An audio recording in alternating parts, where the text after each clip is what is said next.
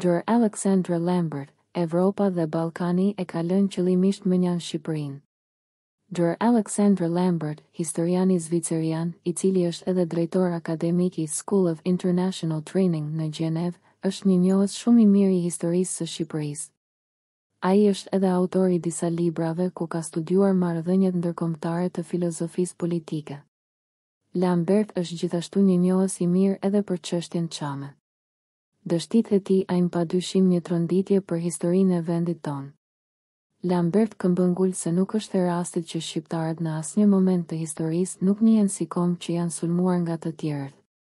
Sipas tij, shqiptarët kanë sunduar botën dhe kanë lënë gjurmë në historinë e njerëzimit. Ai shprehet se në vendet fqinje por edhe në Evropë janë të shumtë shqiptarë që kanë sunduar dhe kanë lënë gjurmë në histori. Sipas tij, Evropa dhe Ballkani e ka lënë qëllimisht mënjanë Shqipërinë duke mos I dhënë asnjëherë mundësinë për të krijuar shtetin e saj para shumë vitesh. Ja që thot ai për shqiptarët në kohën e mesjetës. Në mesjet shqiptarët I kanë dhënë udhëheqës botës, udhëheqës laik ose fetar dhe personalitete kulturore që I kalojnë kufijtë e Evropës. Disa papë kanë qenë shqiptar, për shembull, Klementi Xhi më I dalluari prej tyre. Por shqiptarët kanë qenë në krye të feve me rëndësi botërore, si në krye të fesë ortodokse, ashtu edhe të asaj muslimane. Në histori gjejmë udhëheqës të shuar shqiptar në shumë vende të Evropës, madje edhe prej atyre që nga ndonjëherë kanë përcaktuar fatin e shumë betejave historike. Në vitin 1515 që Merkur bua me kalorësinë e lehtë të Venedikut, e përbër e gjithë nga shqiptar që përcaktoi fitoren e betejës së Marinjanit, që historia e emëroi beteja e gjigantëve dhe jo Francesku I I Francës. 19 vjeç që ato 2 ditë beteje mësoi se si luftohet. Shqiptarët I kanë dhënë shumë kryeministra dhe gjeneral të shuar perandorisë otomane, vetëm familja Qyprili I dha 5 kryeministra perandorisë. Shqiptarët I kanë dhënë shumë heronj të pavarësisë greke, prej të cilëve po përmend Kundriotis, Marko Boçari, Kanaris, Kolokotroni, Karaiskaqis, Bubulina, që ishin në udhëheqje të revolucionit grek, prej të cilëve edhe disa kryeministra të shtetit të ri të pavarur grek. Rumania gjithashtu ka pasur një familje princore me origjinë shqiptare, Aleksandër dhe Vladimir Gjika si dhe princesha Eleonora e njohur me emrin Dora Distria. Francesco Crispi, shok I Garibaldit, kavurit e Macinit që ka qenë një kryeministër I madh Italisë, ishte me origjinë shqiptare.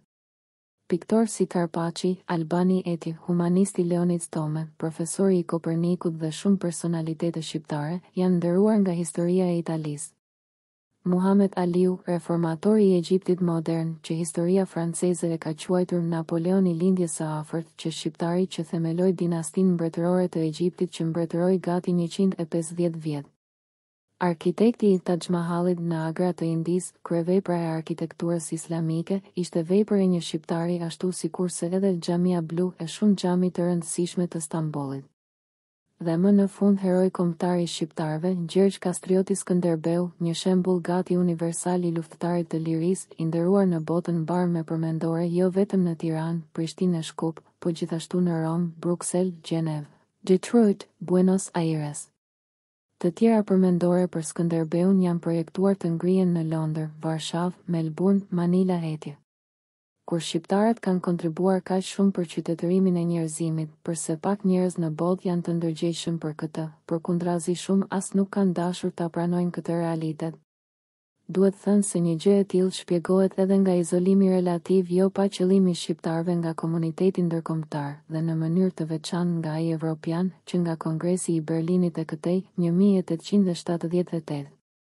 Në të vërtetë pas mundjes së turqëve në luftën ruso-turke, shtypi ndërkombëtar filloi punën për të injoruar shqiptarët duke I ndëruar emrin gadishullit të dikurshëm të Ilirisë të banuar që nga kohët parahistorike dhe deri në ditët e sotme nga ilirianët, shqiptarët. Atë e pagëzuan me emrin e ri që ka edhe sot, gadishulli I Ballkanit, vetëm duke u nisur nga vargu I maleve Ballkan. Përse I u vërsulën shqiptarëve? Pjesa më e madhe e diplomacisë konservatore evropiane ka përdorur termin pejorativ turq për t'i cilësuar si turq të gjitha komunitetet muslimane në Ballkan, edhe pse shumica prej tyre nuk janë as pak turq. Evropa ka mbështetur dhe ka zmadhuar tokat e Greqisë, të Serbisë dhe të Malit të Zi në kurriz të shqiptarëve. Asnjëra nga fuqitë e mëdha evropiane nuk e ka mbështetur çështjen shqiptare, kur shqiptarët krijuan lidhjen e Prizrenit për të mbrojtur çështjen e tyre të drejtë kundër vendimeve të Kongresit të Berlinit. Ata u lanë në balë nga të gjithë,